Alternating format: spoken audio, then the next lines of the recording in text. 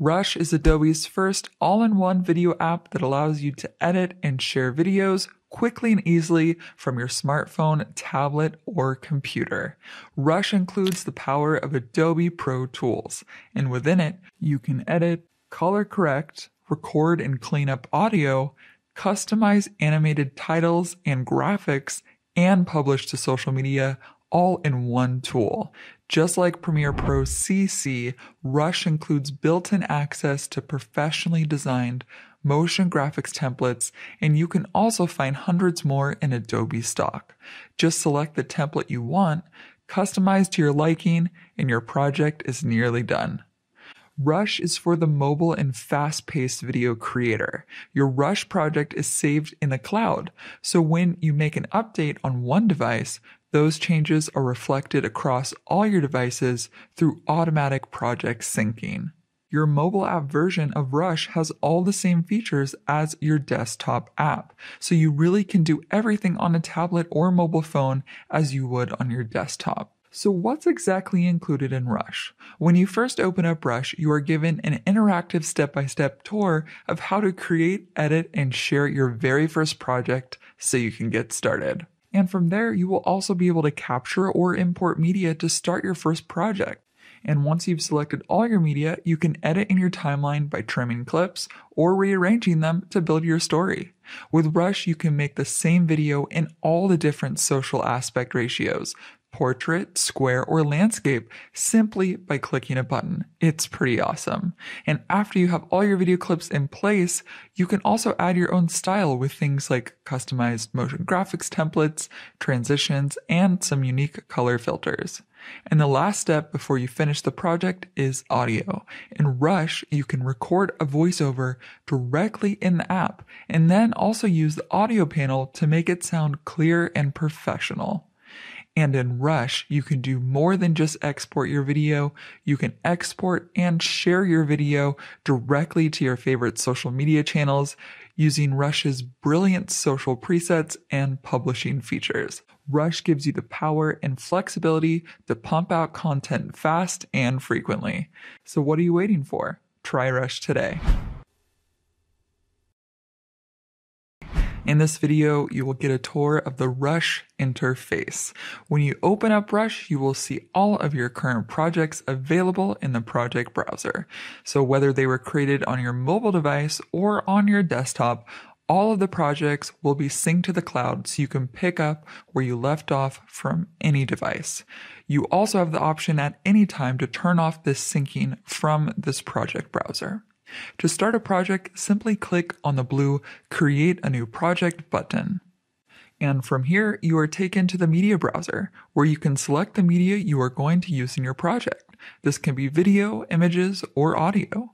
And it's important to note that media is selected and added in the order that you select them, so you can preview how your project will be laid out in the timeline at the bottom of this screen. So in a sense, when you're selecting this media, it can help you build your story from the get-go. Of course, you can always reorder these clips in the next stage in the editing timeline. Lastly, give your project a name here, and then we're ready to begin editing. Now this is your editing workspace. On the left, there is a blue plus button, and here you can add more elements such as titles, more media, like videos or music, or here you can even record a voiceover. And below this, you will find a box icon. This will open up your project panel, and here you will see all the media you selected for your project. And you can hover over this media to scrub through and preview it. And when you select the clip, you can also add it to your timeline by hitting that blue add button. And once you're done with this project panel and want to close it, just click back on the box icon and it shrinks away. And also up here is the home button, and if you click on this, it'll take you back to the project browser. And this is where you can select another project that you're working on, or we can go back to the current one that we're editing just by clicking on it. Alright, so now let's go over the preview monitor and controls. So here we can actually move this blue dot, and you will see a preview of your video at the time code.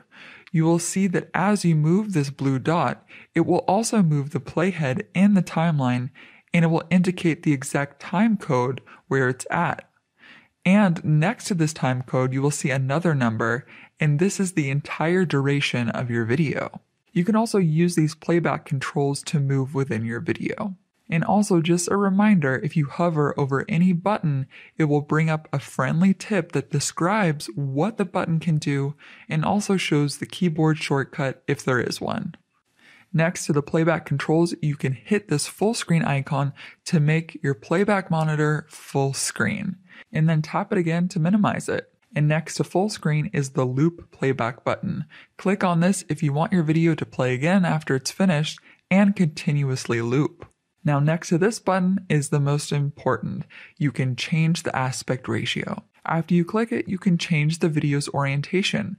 Right now, it's landscape because Rush sets the aspect ratio based on your source media, but you can always change it to a different one. So for example, if you click on square, it will automatically change your orientation to a square aspect ratio. And then you can choose portrait if you want to create a vertical video, let's say for IGTV.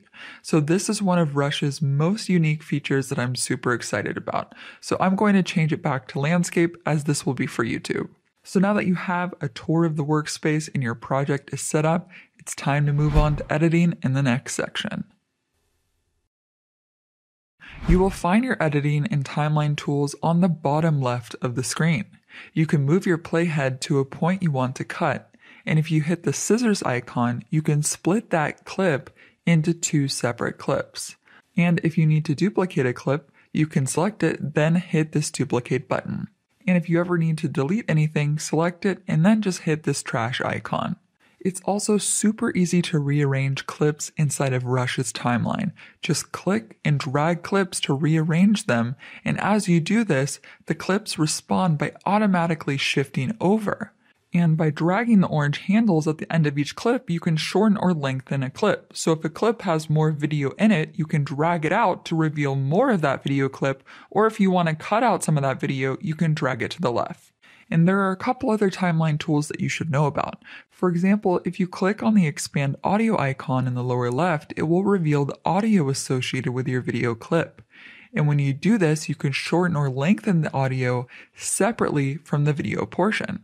You can also see that Rush has placed icons on some of the audio clips here in the timeline. So what Rush has done is it's identified what type of audio automatically that you have in your timeline. For example, you might see a music icon or a voice icon.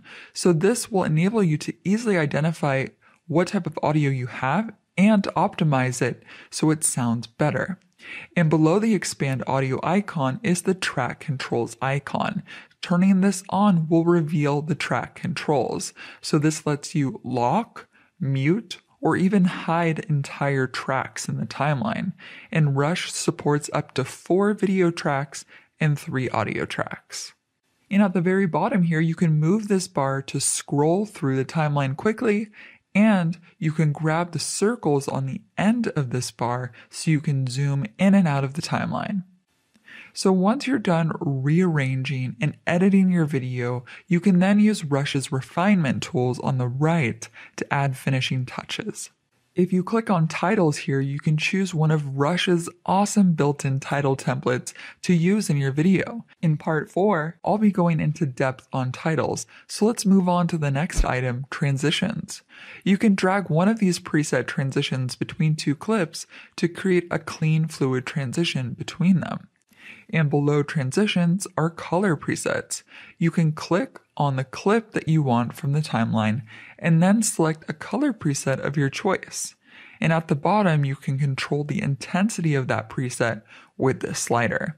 You can also have further color customization control by clicking on this Edit tab. Then next is audio. So the audio tools here let you control the overall clip volume if you need to, and there's lots of advanced controls as well. So for example, if you have a music clip in your timeline, if you select it and under advanced, you can choose auto duck, and the music volume will then automatically lower against any other audio types like voice that you have in your timeline. So you can move the slider to adjust how much you want the music to duck in volume. And if you look closely after the process is done in the music track, you can see there are shadow dips indicating the points at which the music automatically ducked.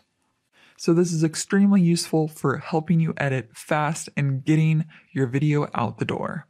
And the last refinement tool here are the transform tools. Here you can control the position, rotation, and scale of the clip just using these sliders. But if you click on the clip in the monitor, you can actually make adjustments just by moving and resizing the blue handles. And under advanced, you can use the crop tools to crop the top, bottom, left, or right of the image as you wish. So that is your introduction to editing and refinement tools inside of Rush. In the next video, you will learn how to take your videos further with customized titles. In this video, you will learn how to add and customize awesome titles in Rush. In Rush, there are two main ways to add titles. The first way is to go up to the plus icon and create a default title that you can edit. Or the second way is trying out different styles by clicking on the title templates in the panel on the right. This panel here shows you a bunch of different built-in professionally designed title templates that you can customize, and some of them are animated. So let's start with the first method. Let's go up to the plus icon and create a default title. You can double click on the text here in the monitor to type out your own title. And then from the Edit tab under the title panel on the right, you can make further customizations. For example, you can choose your favorite font and style. You can also make adjustments to the size using the slider. And if you want to have the option to adjust the character spacing, the line spacing, or even the baseline shift, these sliders are here so you can do that. And lastly, you can adjust the color fill. You can add an outline if you want, or even add a drop shadow to your title. And also in the timeline, you can edit the title here, just like a video clip. You can trim the length by shortening or lengthening the orange handles on either end, or you can even move the clip to an entirely new video track. If you want to scale, rotate, or change the title's position, you can manipulate the title directly in the preview monitor, and you can drag a corner to increase the scale. Or you can hover on a corner to rotate it. To undo any of these moves, just hit Command-Z on a Mac or Control-Z on a PC. So this is one way to add and customize a title. The other way is to drag and drop a title template from the Title panel's Browse tab. From the Title panel, you can actually search by keyword to find some of the templates that you might be looking for. You can also star them as a favorite. Once you find the one you like, you can drag it into your timeline and you can play it back to see how it looks with your video. So today is... Then you can double click on the title to edit the text, and you can see that the elements automatically change size and respond to the text size. This is called responsive design, and it makes editing fast and easy. You can also change the font type as well from the Edit tab, and you can change the size and color. Also from the Edit tab, the other elements with the template have their own set of controls. So if there is a background shape, such as a rectangle, you can change the color parameters of that element to match your own branding. And of course, there's more than just title templates available in Rush. You will also find elements and colorful transitions, which you can drag into your timeline and modify the colors to fit your branding. So with Rush, you really have a ton of flexibility when it comes to title and motion graphics. You can choose from hundreds of professionally designed templates, which are fully customizable, so you can really make them your own. So that's all for titles. Let's take a deep dive into sharing to your favorite social channels. In this video, you will learn how to save your video to your devices and share directly to your social media channels. In this first release of Rush, your social media destinations include YouTube, Facebook, Instagram, and Behance, and more destinations will be added over time. By including these destinations here in Rush, you can upload directly to your social media channels and eliminate that extra step of having to go to each social platform individually and uploading there. So to add to YouTube, just turn on that destination so it turns blue. Then here you can log into your YouTube account and specify which playlists you want to add the video to. And here you can also enter in your own unique video title, as well as a description. You can also add in your own unique tags to boost your video's discoverability. Then from there, you can set a custom thumbnail from a current video frame in your video, or you can upload your own custom design that you created in Adobe Photoshop or Adobe Spark Post. And if you need it, you can even schedule your video to upload on a specific date or time. Rush will automatically choose a default preset that's optimized to make your video look great on whatever social media platform you're publishing to. But you can also open up the advanced settings and choose other export presets that you prefer. And then you can hit export to share your video to the world. But don't worry, you will have one more chance to preview your final video, and then you can relax, kick back, and have a cup of tea, and Rush will export and handle the upload for you. Now I want to show you how you can open and take your projects further using Premiere Pro. So that way you can harness the power of pro editing functionality. So how does this work? Well, first you need to create your project in Rush, whether on mobile, tablet, or desktop. And once you have started a project, just make sure that your project sync remains on for that project. And so by default, your project sync is always turned on. But if you turn it off, you will not see the project available to open up in Premiere Pro. So now let's go ahead and open up Premiere Pro. And here from the start screen, you need to click on Open Premiere Rush Project. Then you will see all of your current and synced Rush projects in this screen. And if for some reason you aren't seeing the projects that you expect to see, just make sure that your computer is connected to the internet, and also triple check to make sure that your project has syncing turned on. So then just identify the Rush project that you want to open and just click on it to open it up. So this new project will automatically be saved in your Documents folder, and all of the media files connected with the original Rush project will remain in the original location. So now that we're inside of Premiere Pro, you can begin editing your project further. So for example, here in Premiere Pro, you can easily create speed ramps to your video. So if you ever watch videos that have really cool slow motion, you use time remapping to do that. To do this, let's just right click on the clip to enable time remapping keyframes. And then what we can do is we can use the pen tool to draw a ramp. And what we can do is we can bring the second dot down over time, so we can create a ramp that goes from normal speed to slow speed. So let's just play this back. And now you can see it goes from normal speed at 100%, and then we dropped it down to go to slow motion. Another tool that you can use to really take your edit further in Premiere Pro is using adjustment layers. So from the project panel, you can create an adjustment layer, and you can drop this on top of all of your video clips. And then you can apply some advanced color correction and filters from the Lumetri color panel here in Premiere Pro. And everything that you apply to this adjustment layer will be applied to all the clips beneath the adjustment layer. So opening up a Rush project in Premiere Pro is just a one-way path. Edits will not be synced and reflected across the two applications. And currently you cannot open up Premiere Pro projects inside of Rush.